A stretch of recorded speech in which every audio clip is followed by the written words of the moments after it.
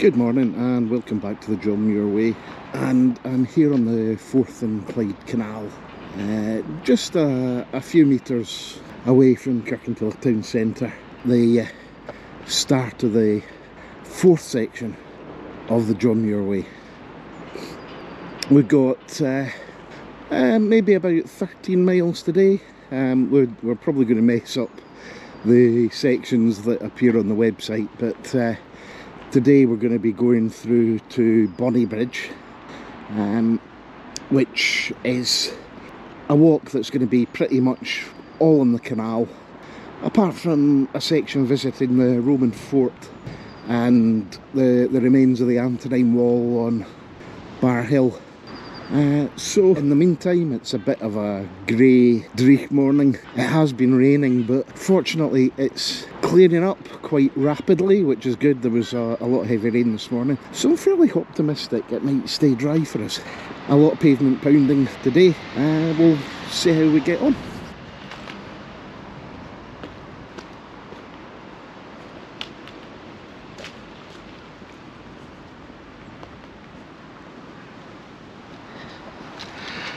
So the Forth and Clyde Canal, and this canal was opened in 1790, so what are we, 2024, we're 225 years old, almost. I'm not quite sure how long construction took on it. I guess it would have taken a fair amount of time to build this thing. It's about 35 miles long and connects the Forth to the Clyde, hence the name. So I'll just let that siren pass. There we go. In the west it starts at Bowling on the Clyde, and in the east it runs through to Grangemouth on the Forth, and where it joins the Forth is actually where the sculpture of the Kelpies is, which is, I'll maybe pop a photo of that up on screen, but they're the well-known sort of horse heads at Falkirk by the side of the M9. So about 35 miles long. And it allows vessels to sail from one side of the country to the other, really. But this connects up with the Union Canal at the Falkirk Wheel now, and I'll talk more about that when we get there in a future vlog.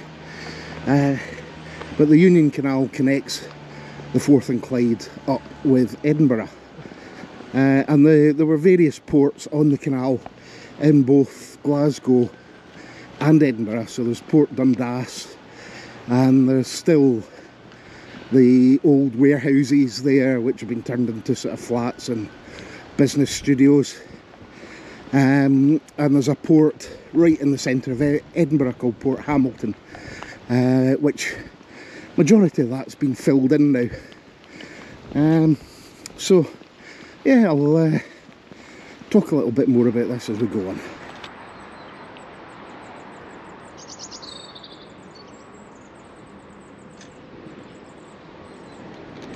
Uh, 22 years to build this, so it was quite some feat of engineering. The major decline of the canal came in the 1930s, really with, I guess, the expansion of road traffic, and basically transporting goods by road became a lot more competitive, and with the improvements in technology of certainly road vehicles and the lorries of the age compared to the transporting things on the canal. So it really only lasted about another 30 years after that, and was closed in about 1962, I think.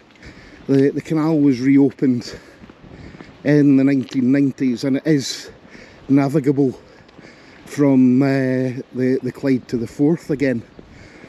But my major memory of this growing up was where the main street in Kirkintilloch crosses. Oh, little goldfinch. Where was I? Yeah. So the bridge in Kirkintilloch, it was in the 1930s actually a lift bridge, and then subsequently they turned it into a swing bridge. But after the canal closed, it was just infilled and the canal was cut off there. And it used to have just this green duckweed that you could almost walk across it. The surface was just solid. It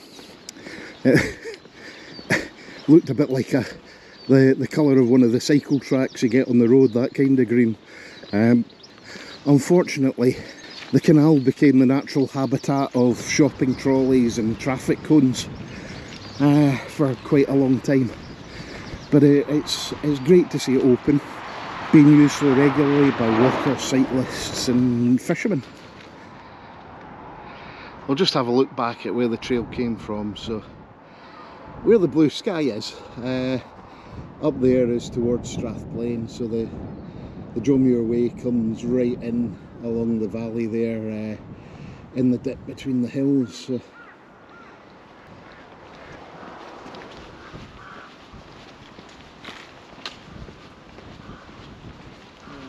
approaching Twecker now, and maybe should have started this a little further back, but you can see the trees on the hill just beyond the canal, and that is the site of Barrhill Fort up there.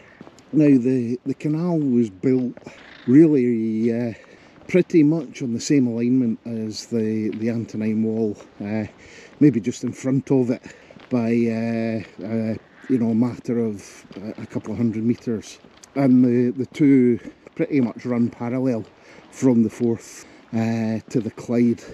And slightly ironically, the building of the canal would more than likely have been the biggest infrastructure project in Scotland since the building of the wall, 1600 years, 1700 years earlier. There's not a great deal of the wall left. Unlike Hadrian's Wall, the construction itself was really turf and timber, and the biggest remains, if you will, are the ditches, and the ditches are quite spectacular even now. So you'll see those as we go up over the fort and onto Croy Hill. One of the other features of the canal are these buildings canal side, and you come across them at sort of regularly spaced intervals, and these were stables. There's a few of them that have been turned into pubs and whatnot. This one's completely derelict, but it was places for the canal traffic to swap out horses for the towpath. I think they may be sort of somewhere in the region between 5 and 10 miles apart. I don't think they're that. The previous one is on the other side of Kirkintilloch, so I'd need to sort of measure it out on a map, but I think it's possibly around 5 miles. So I guess that the horses used to pull the barges were swapped out on quite a regular basis. And there's a better view of the fort. I'll pop an arrow on it so it's obvious. But it's the sort of green patch with trees on top of it, just on the hill there. And actually there's some great views back down the Kelvin Valley. We're just coming into Twecker now. So the turn off here is just ahead, and where the cars are crossing the canal, we turn right to follow the walking route up onto the hill. Now if you're backpacking and you're camping, there is an eco campsite just a little bit further along the canal on the left. It's maybe a couple of 100 yards, not much more. And the name escapes me off. I'll pop a link up on screen, and a link down in the description. But yeah, you don't have to go far down there. It's just opposite that wall that you can see. Well, we're turning right here, going up the hill into the village, and there is a cafe in the village as well. It's in the community centre.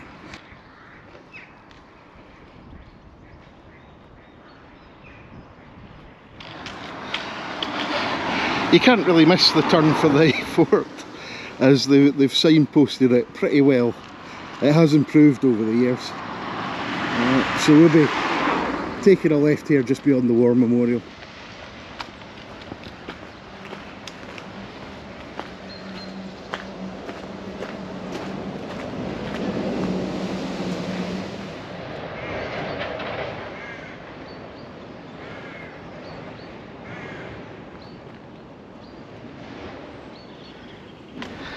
So we're maybe about 3/4 of the way up. The site of the fort is just ahead of us.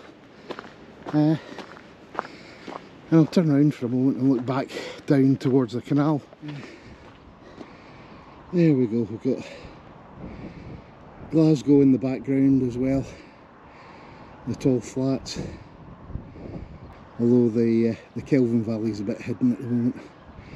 Just the canal is stretched out in front of us.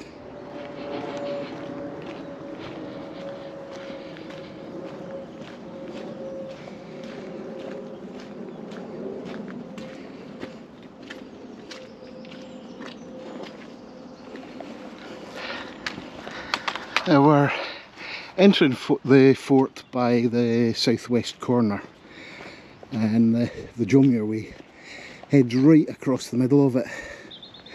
Now the place has been extensively excavated in the past, but quite some time ago now. I think some of the finds are also in the Old Kirk Museum in Kirkintilloch.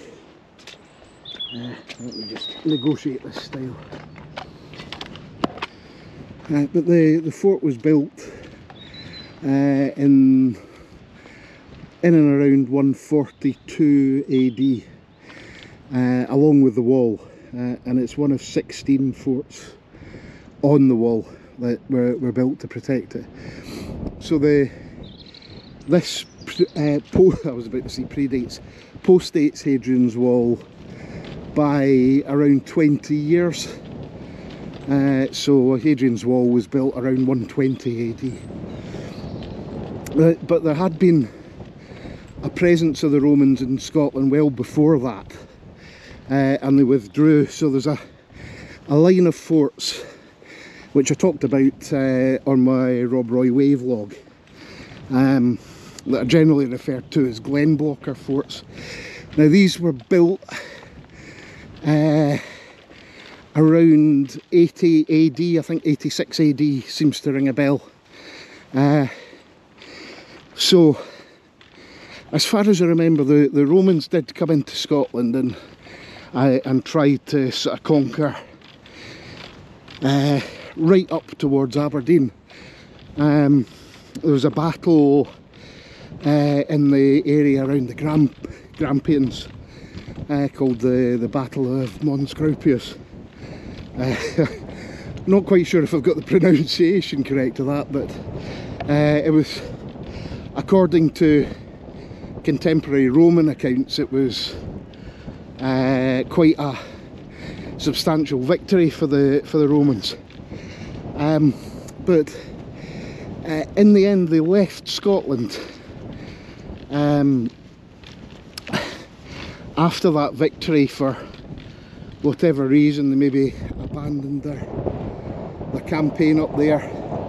It's possibly political, and sort of settled down in the area behind Hadrian's Wall, which became more of a border control, I think, is the theory behind it. But with a change of emperor, Emperor Antoninus, again I think it was probably political kudos that decided to reinvade Scotland, and yeah, so he came up here and the wall was built, but this didn't last very long. I think it was about 160 AD, around about then, that the Romans upsticked and left. And to be honest, I probably don't blame them that being here. It was probably quite wild country, inhospitable country. Certainly this would have been a bum quite a place to be posted. I think there were the unit here was it Syrian cavalry, Syrian archers? Syrian archers, yeah. So that would have been quite a shock to the system for them, I would expect, coming to central Scotland. But yeah, I guess that it was really trying to get the political kudos of another conquered country, and for whatever reason they didn't stay very long, whether it just wasn't worth their while, and they retreated down behind Hadrian's Wall and seemed quite happy there. It may well be that the Roman presence did hang on in the south of Scotland. There's some major Roman sites, which I'll get onto in the Border Station Walks vlogs eventually, down round Melrose. The Eildon Hills there had a major Roman signal station on top of them, and there was a significant fort just below it, just outside Melrose. And there's forts all along the Clyde Valley as well, so it's yeah, it's quite a strange history really, that they came here, built this, and just abandoned it a few years later. But the other thing we've got here is they pretty much built Barrhill Fort on top of an Iron Age fort, which is, as we come around the corner, just where the trig point is. Although you can't actually see the trig point.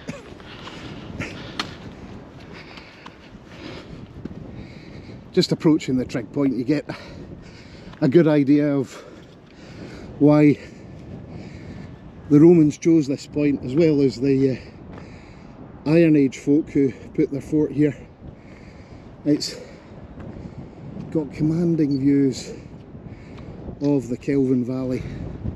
And just coming off the Iron Age fort there, we're down next to the ditch, and this is probably one of the better preserved sections of the ditch. I don't know where the wall would have been in the relationship to it, whether it was sort of right up against it or set back a little. My guess is that it would have been right on top of the ditch to make any assault on it as awkward as possible. But you can follow the line of it up over the next hill just in the distance.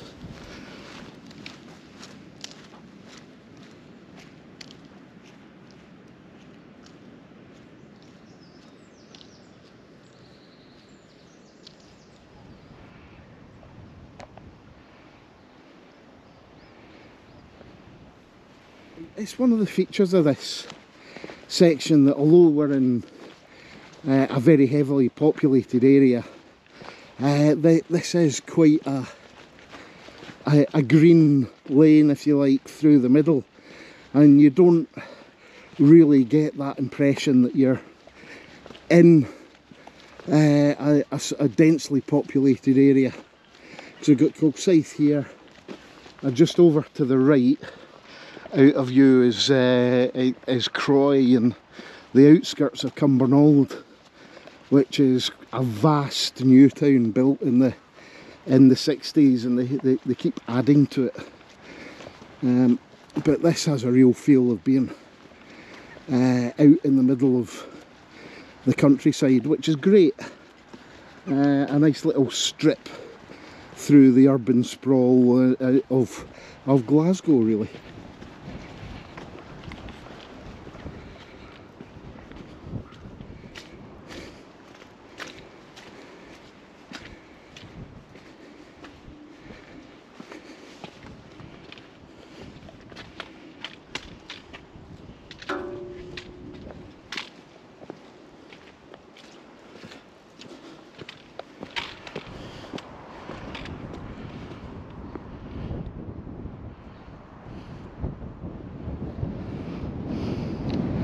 You can see Auchenstary Marina just down below us, but great views of the Kelvin Valley up here. Now, although the wall here was just turf and probably wooden palisade, it was built on a similar principle to Hadrian's Wall, with regular fortlets and along the route in between the sort of major forts, and there's one just at the top of the rise here, just sort of probably similar in character to the Mile castles on Hadrian's Wall, possibly the footprint's a little bit bigger. We're going to scoot off to the left here, but you don't really need to worry too much about route choice, and if you'll pardon the phrase, all roads lead to Rome here, so whichever way you go you'll be en route.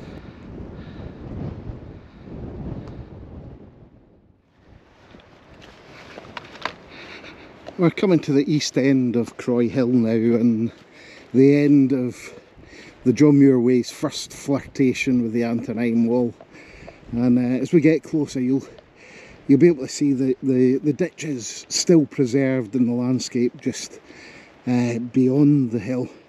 We'll be turning left here and heading back down to the canal, and it's going to be quite a long step now along the canal, and this is one of the bits I've got to say I'm not looking forward to, because I think we're going to have about 6 or 7 miles possibly to Bonnybridge, all along the canal and all on tarmac, so it's going to be quite hard on the feet.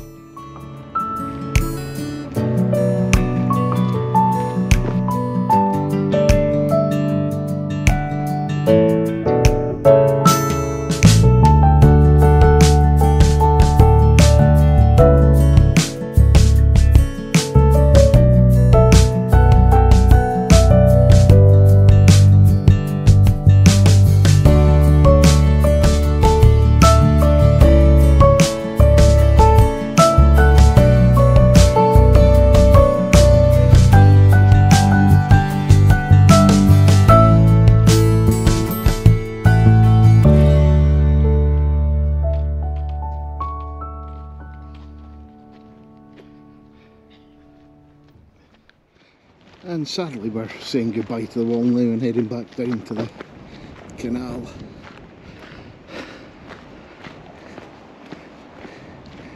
Might just be able to see another ruined stables just poking out behind the trees there.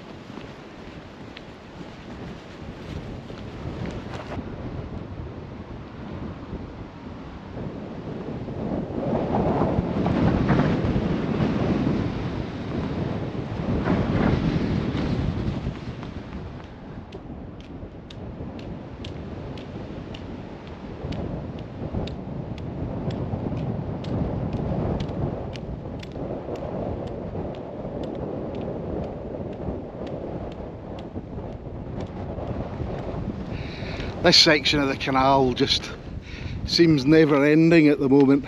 Fortunately we're getting quite a good push along by the wind. It's certainly picked up, and the sun's come out as well, so I'm not going to complain too much about that.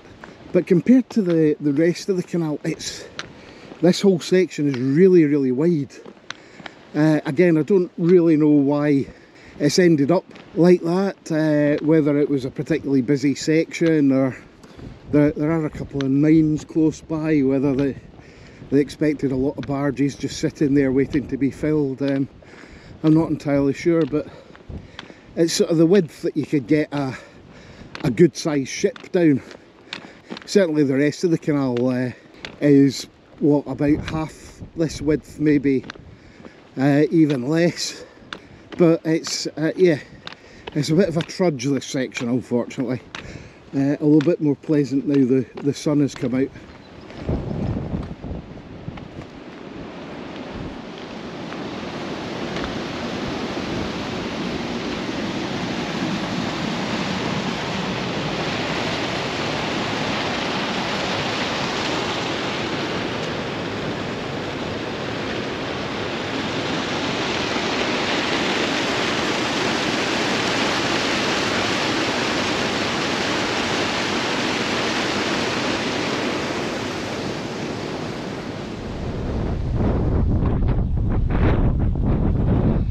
We've reached about the 10-mile mark for the day, so maybe got about 3 or 4 miles left. We can't be far off the Castle Carey arches and crossing the M80. The canal here, when the A80 was upgraded in the 1960s, was just filled in.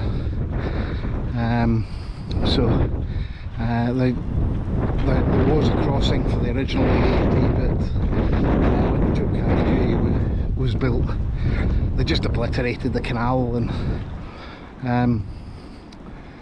when the canal was reopened in the early 2000s, I think it was the year 2000 it was reopened, so they completely rebuilt the bridge over the canal. I guess subsequently future-proofing it for the motorway that's now there as well.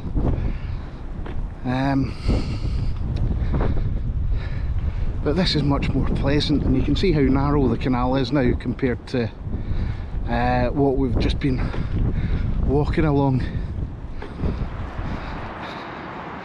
There we are. The MM gives it away, built in the year 2000, upgraded. Oh, there's not much room to get under that, I think. Narrow boats, yeah, anything particularly big's going to struggle.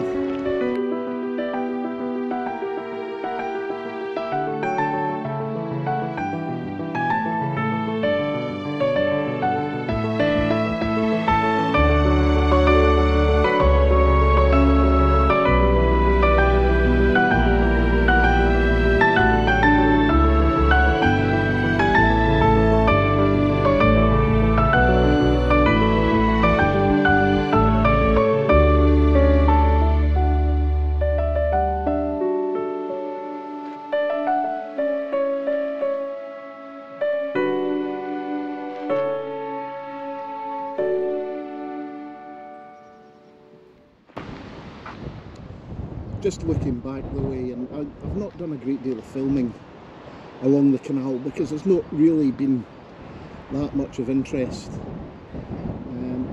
The side of the canal has just opened up a bit, and it's got a wee bit of height now over the surrounding ground. We've maybe got about a mile left, maybe slightly less. But yeah, it's been a walk of two halves, this one. Really nice from Kirkintilloch up, and the walk up over Barrhill and Croy Hill's fantastic. But really when you come back down onto the canal, it's a bit of a trudge, and it's hard surfaces again. And this is really, it's tough on the feet and the body, just walking this kind of distance on tarmac. I know after the last day that I did from Carbeth to Kirkintilloch, it actually took me several days to recover from that, just because of the impact it had. So yeah, it's no laughing matter walking distance on tarmac. Well, we're just arriving in Bonnybridge, and our direct destination is just a little bit further along there around the corner. You can't see it, so that brings us to the end of stage 4 for us, although we're finishing in a bit of a random place today, just a bridge on the canal, so not official stages, but just ones that are sort of suitable for us to complete in a day's walk. So I'm not sure what the next stage will be for us, probably Bonnybridge to somewhere around Linlithgow quite possibly, so look out for that. That'll be stage 5. And if you're enjoying this series on the John Muir Way, please give us a like, leave a comment below, or even subscribe to us. And thanks for watching, and hopefully I'll see you on the trail again soon. Bye for now.